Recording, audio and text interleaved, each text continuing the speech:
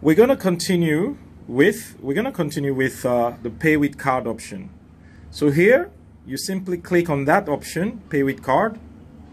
You type the amount you want to credit your wallet with. I'm just going to say 1,000. I'm not going to complete this one, but we'll just go through the steps.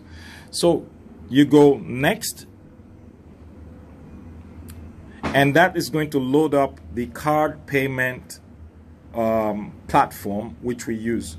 We are integrated with Wallet, and so you are not going to leave the icon sitting on Wallet. You should select card.